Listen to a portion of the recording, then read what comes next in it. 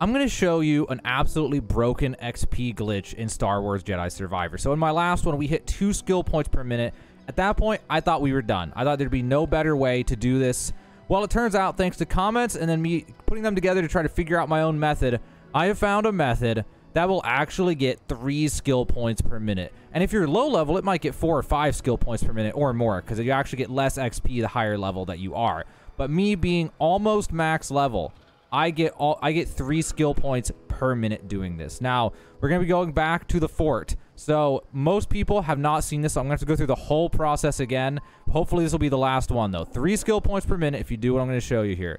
So, we are on Kobo. You're going to want to go to the settlement, and you're going to want to go to Pyloon's Saloon. Now, if you're at the point in the story where you've rescued Z, then you can go in here and you can get a perk. And this perk will increase the amount of XP that you get.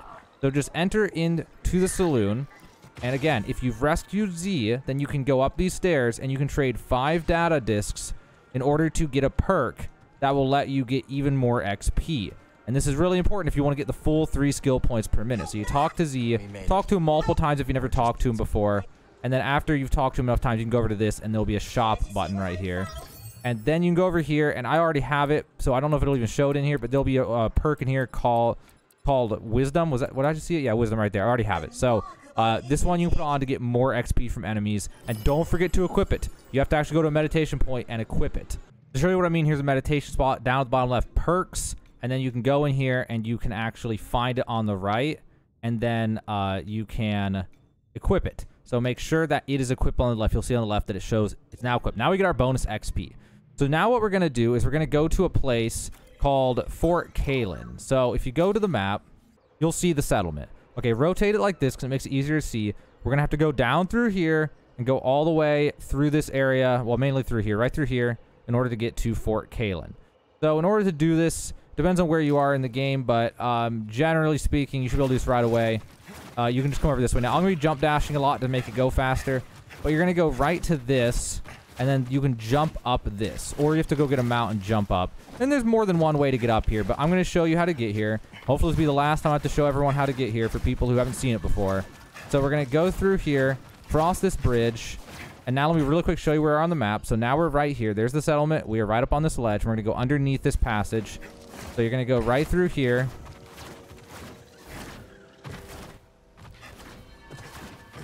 And then this will lead you out to a skinny little path that will lead you to Fort Kalen. And the reason I show this every time I have to do anything at Fort Kalen is because this is a really confusing one to find if you just see it on a map. Because the first time I saw it on someone's map, and then I tried to get there, and it was not easy to find. So you go across that. Now we're right here on the map. So there was the settlement. Got up on that ledge, came around here, came along the skinny path, and now we go through here and get to this meditation point. So there'll be some enemies, but you can just run through them. If you need to, you can change your story mode, or change your difficulty down to story mode.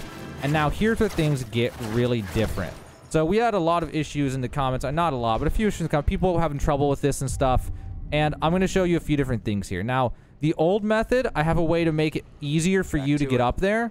And then there'll be a new method that if you have the skills to do it, and I mean skills as in it's kind of difficult, but it's actually doable and repeatable. Then you can get 3 skill points per minute. But I'm also going to show you a way to get 2 skill points per minute much more consistently if you're not quite as, mechanical with everything.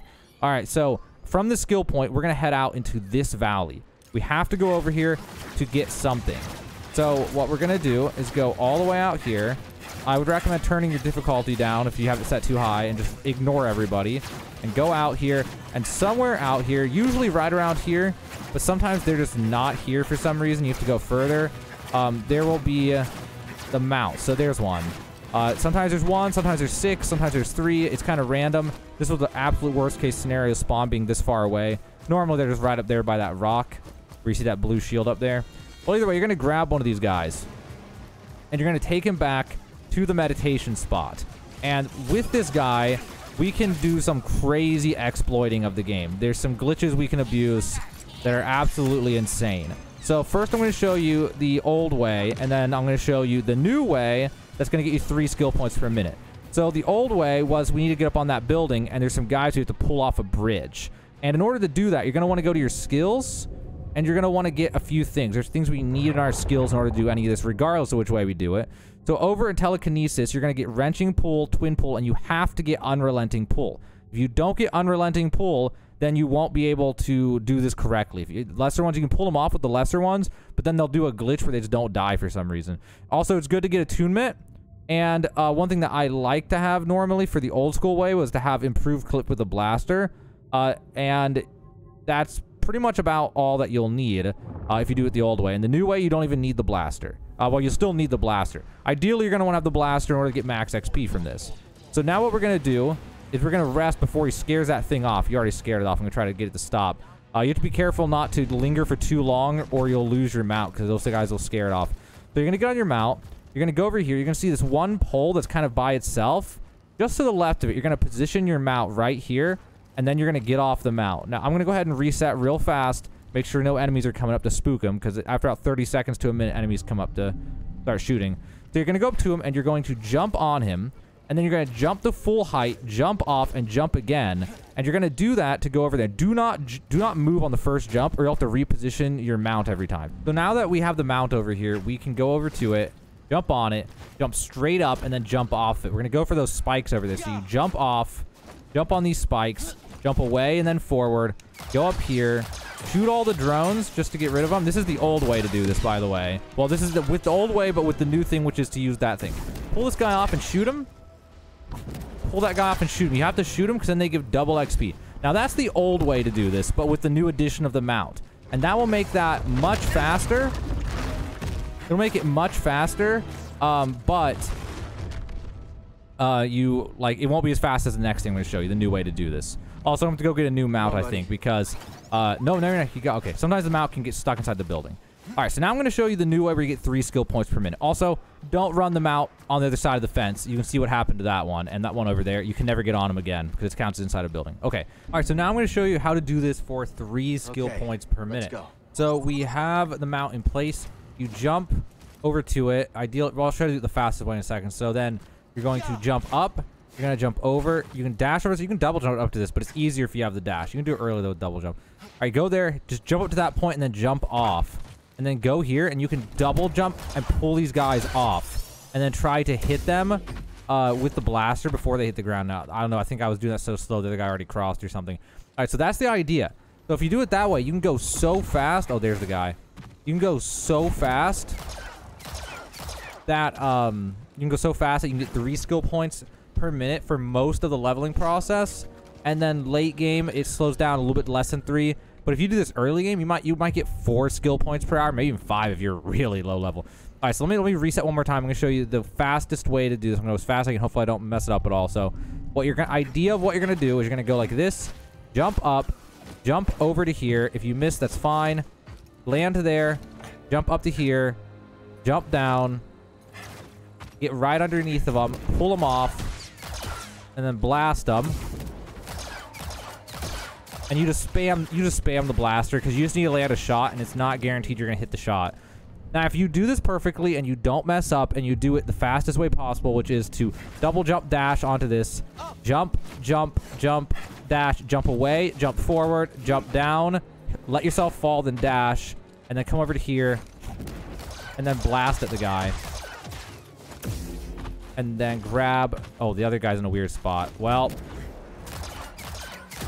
that one a little weird, but that's the idea. And if you get it just right, you can get it in right around 20 seconds per rotation. And at lower levels, because you shoot them, and it gives you, just because you shoot them, you get that extra XP. And at lower levels, that's going to be like 4 skill points per minute.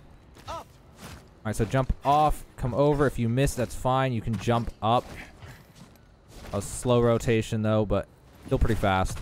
Go over, pull him off, and start blasting. And then grab the other guy and start blasting. Every now and then it'll just miss the shot on the other guy if you're like trying to go too fast and stuff. But yeah. So with this method, it's crazy, guys. Like, if you can get this thing, if you do it just right, like I said, you can get right around 20 seconds per rotation. And if you can get 20 seconds per rotation, then you can get a ton of skill points per hour. Wait till both of them are on the bridge. All right, there we go.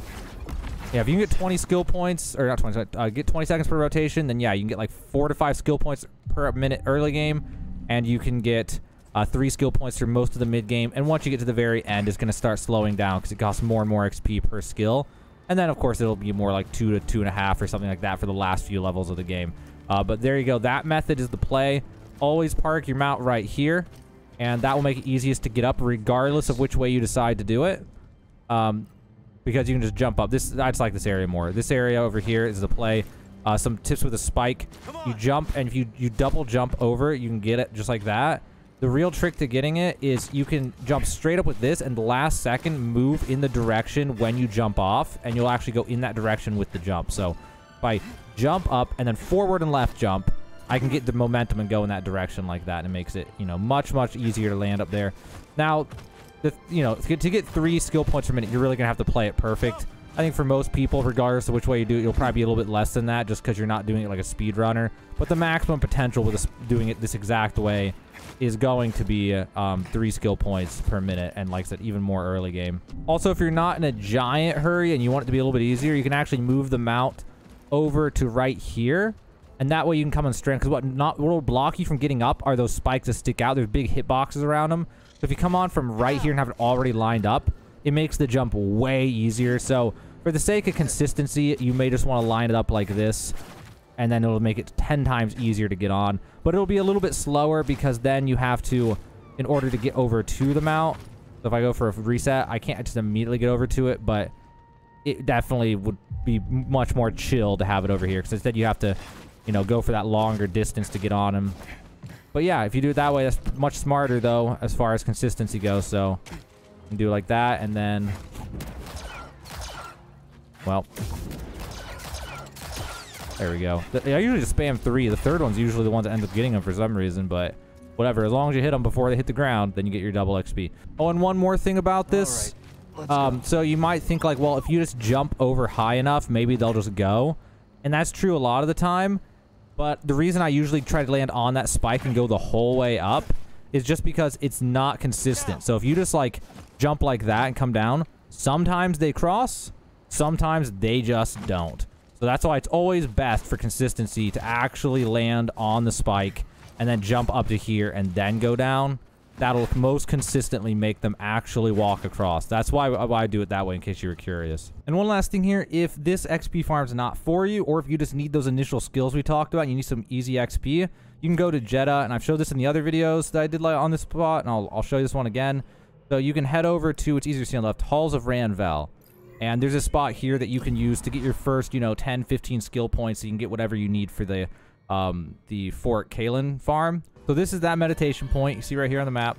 And if you're lower level and use some XP, just go here, and you can just force push these guys off the ledge like that, and then you can just reset. So when you're low level, this will give a ton of XP. For me, it's like a very small fraction of a bar at this point. But you can do that one in order to get some initial levels, get the skills that you need. So hopefully that helps you out, guys. I know this is like the 3rd time I've had to cover this spot, but hopefully this will be the last time. Unless more people comment and they find some crazy bugged out way to make it even faster, I struggle to imagine there's going to be a way faster than 20 seconds per cycle. I tested so many things. I got the mount up on the roof. I did things that you wouldn't even imagine off recording. Like, I tried everything. But then again, maybe someone will have some crazy comment with some perfect method or something. But as far as I could find, this was the fastest way in the game. Now, I hopefully won't have to cover this again. Hopefully it won't be, I mean, if there's a better XP exploit, I'll let you know. But I don't see there being a better one. This is crazy. 3 skill points per minute XP farm in Star Wars Jedi Survivor.